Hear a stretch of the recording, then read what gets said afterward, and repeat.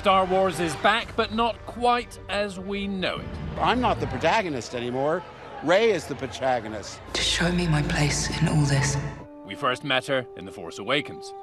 What's nice, now she's asking those questions, because in the first one it's all like, oh, everyone else putting this stuff on her. Laura Dern, a purple-haired resistance leader, is formidable. You're creating character and improvising and all seems the same until someone taps you on the shoulder and it's Chewbacca and they hug you.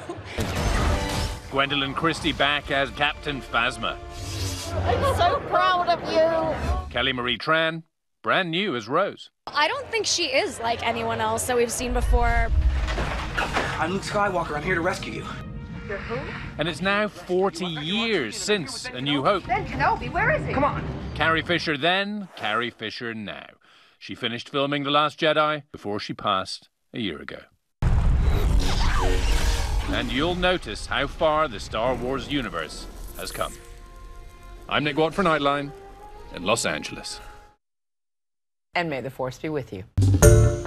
Hi, everyone. George Stephanopoulos here. Thanks for checking out the ABC News YouTube channel. If you'd like to get more videos, show highlights, and watch live event coverage, click on the right over here to subscribe to our channel. And don't forget to download the ABC News app for breaking news alerts. Thanks for watching.